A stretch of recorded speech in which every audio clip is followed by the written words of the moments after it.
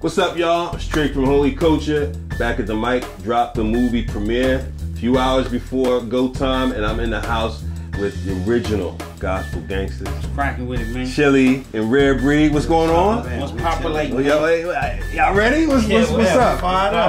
It's only a couple hours from now. Yeah, so. we've been drinking, been a long day rehearsing and everything, but we're going to shake it off, come back and give them what, give them what the Father told us to. I mean, you totally threw me off playing some new music right before we start. You know that. Oh, man, I was just, brainstorming. Okay, all right. Shaking, man. So, I mean, people know about the Gospel Gangstaz, man, but just for those who may not know, which would be unbelievable if anybody's watching this that don't know, how would you articulate, man, how the Gospel Gangstaz got started? Well, the Gospel Gangstaz got started first with Solo and Tig. TikTok was a blood. Solo a Crip. I'm a Crip. Solo got born again. Then TikTok got born again. Then Solo came and got me.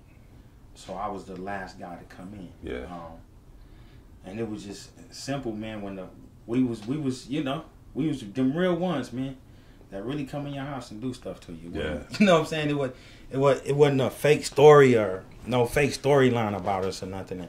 And when we got born again, man, we just took that same street mentality, that same roughness, that same toughness, bro, and just flipped it and did it for the Father. So, because we felt like if I'm hard enough to pull out that gun and put it to your head until you break yourself, you know what I'm saying? When it comes to the devil, I gotta act the same way. Yeah. I can't. He didn't cut me no slack, so I can't cut the devil no slack. You feel me? So, you know, and that's how it was for the Gospel Gangstaz, man. When we got born again, we all came in a section. Even like, it was crazy because TikTok told this story when we first got born again.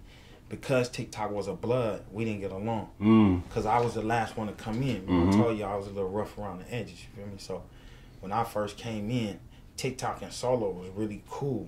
I wasn't. Yeah. And I used to tell, I sit next to TikTok in church and I scoot over.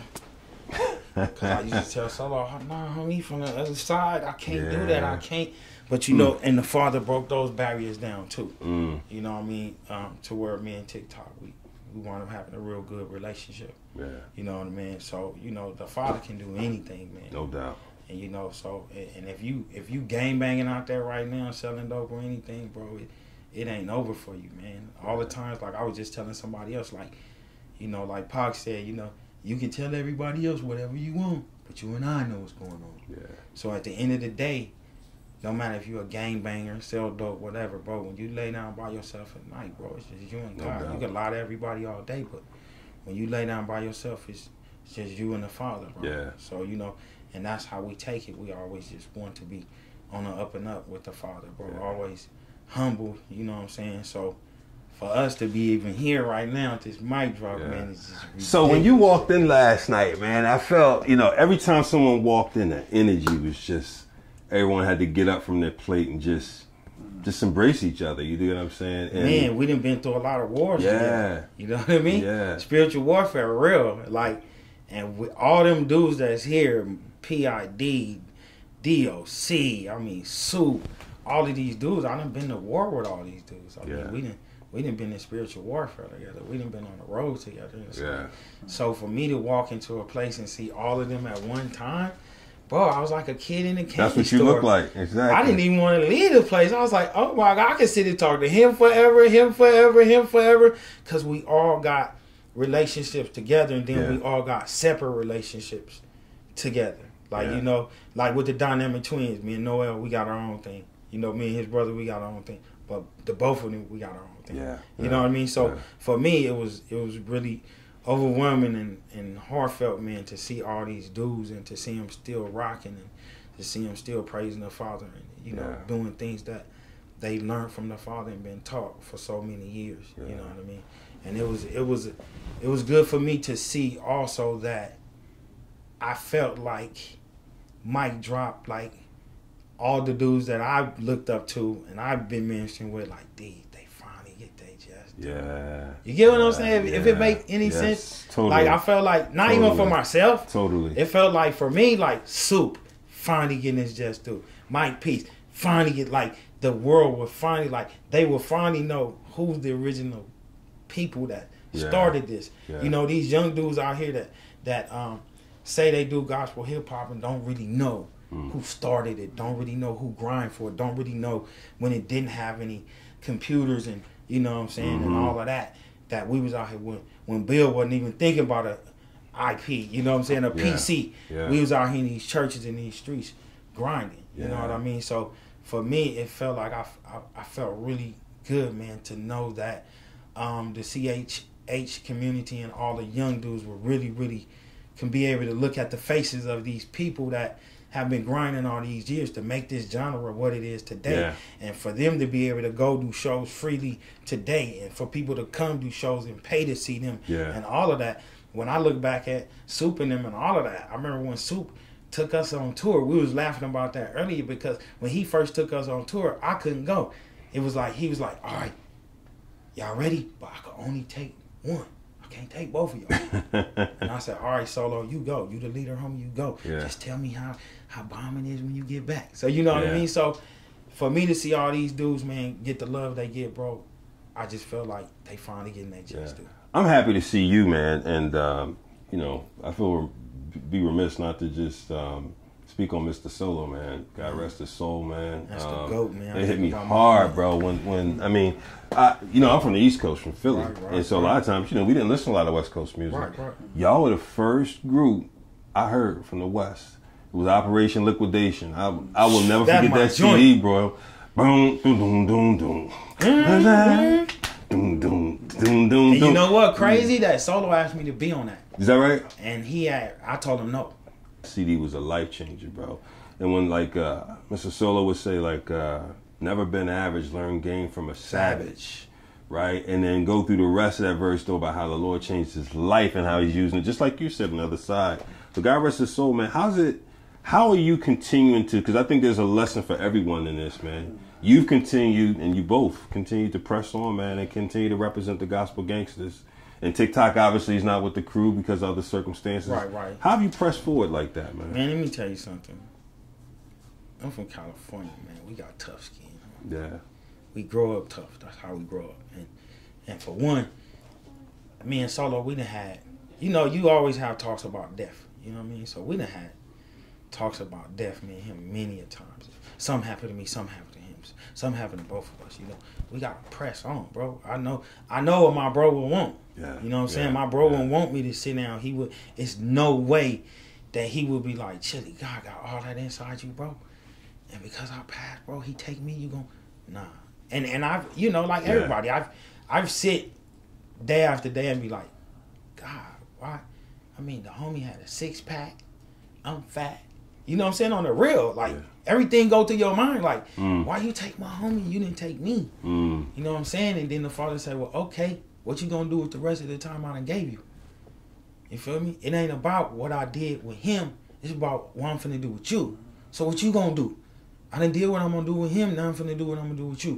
What you gonna do? And I know that the homie will want us to carry this mantle and to keep pushing, because his Solo was a real GOAT, man. His heart was after the people. I mean, we would go some places, bro, where Solo would minister all night, bro. I'm talking about we would start in the morning, and we wouldn't go back to the hotel at 1, 2 in the morning, because we didn't wind up in a penitentiary somewhere, deep out somewhere at 10 at night. They letting us in the pen to minister to somebody. You feel me? And we like, man, we tired, but Solo like, nah, bro, let's just go. And we wound up going. So he really had a heart for the people, man. And to know the heart of Solo, man, that's why I keep pushing, because I know what he would want. And I know if I would have passed away, what he would do. Because he know I would have wanted the same thing. You know what I'm saying? We had talks about this before. So it's just, man, moving on. You know, taking Campaign Republic, bro, turning the page and moving on. And everywhere I go, every interview I do, every song I do, I know he be right with me, bro. Yeah, praise God. Right with me. So that's how I keep pushing on, man. Tough skin, homie. Yeah, no, I get it, bro. Let me close with this, man. You mentioned earlier about this newer generation needing to know and understand and help the pioneers get theirs. What would your message be to this generation, man, who often says they don't know the pioneers, and in some respect they missed the opportunity to get mentorship from the pioneer generation? You know what I mean? Right. So I'm sure they would love advice from both of you, man, what would you say to them if they were looking up to you right now through the camera lens and saying, yo, man, give me something, Gospel Gangsters. Give me a word of advice, man. I would tell them to be true to the Father and to be true to that craft and be true to their self. You know what I'm saying? You know, and work really, really hard. And, you know, and don't look to the left, don't look to the right. Just stay focused on whatever the Father got for you, because whether he's got a whole generation of people for you. Just like he had a whole generation of people for us. Look at them doing what they do right now. Mm-hmm. You get what I'm saying? So from our generation to their generation to another generation, the Father got something for another generation. So they have to make sure that they on the up and up with the Father so they can tell the next generation. Because one day they're going to be sitting on this same couch that I'm sitting on. Right. You feel me? Yeah. And they're going to be talking about, well, Lecrae, remember when you first started in 2000 or whenever you started, and then you got these other dudes, he grayed up, he sitting back, and then you got these other dudes right behind him. Like, yeah, I remember Lecrae. You feel me? So they got something to speak to other generations just like we had to speak to them. No doubt. So, you know, I would say to them, bro, somebody's waiting to hear what you have to say. Yeah. Somebody's waiting to hear from you. So keep your eyes focused on the Father, bro. And learn your homework. You know, doubt. The devil do his homework, you do yours. No doubt. You feel me? And that's knowing P.I.D., SFC, knowing where your roots are, knowing where everything stems from, knowing where it come from. That's what's up. Anything you want to add to that, bro? Yeah. Just allow yourself to be found. We lost. Everybody lost. You know, we lost in the midst of being found right now. You know, we lost trying to find our way without Mr. Solo, you know. We listen to the music so he can talk to us, you know. This music that we had, it's like a Bible. It's not old, you know. Go back to do your research.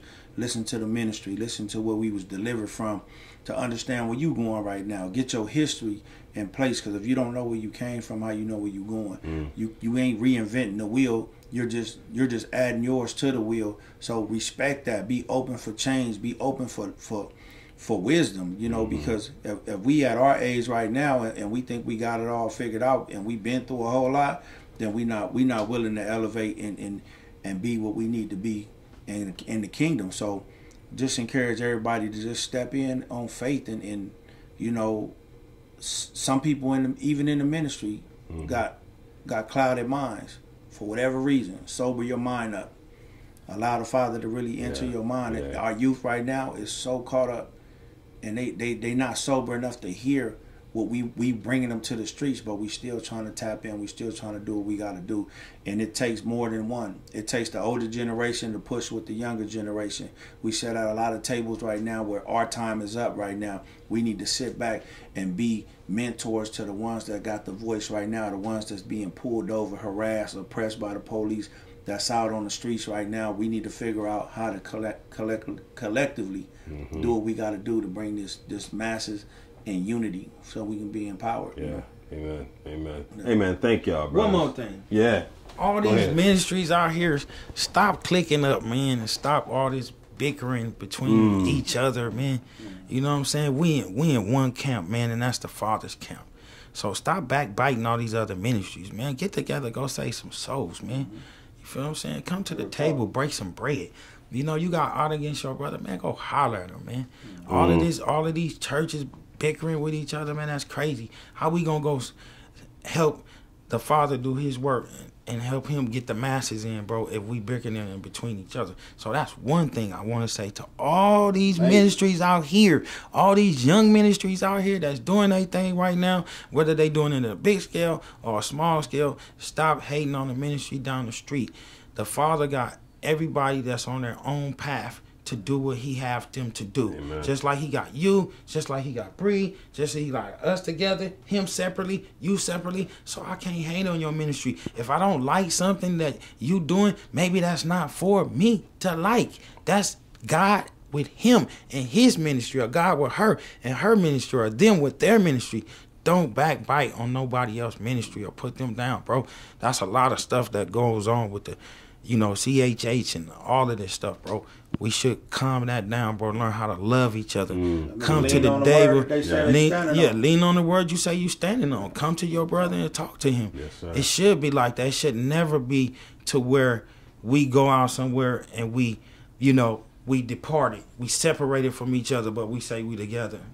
I don't dig that. That's a good word. So, you know, I would tell all these young ministries out here, man, stop backbiting the next dude. Just focus on what the Father got you doing. Yeah. You know, like when he said, spit, put it on your eye, you're gonna be able to see. Sound crazy, but that was for him. That wasn't for the next person. So it might sound crazy to you, but only to you. Yeah. So I say, man, do what the Father say do. Stay focused, man. That's good. Shitty Baby Gospel. Appreciate y'all, man. Thank you so much. I know it's been a long day, brother. Appreciate y'all. Y'all heard it right here. Holy Culture, Mic Drop movie premiere, original Gospel Gangsters. Until next time, y'all. Coast. God bless.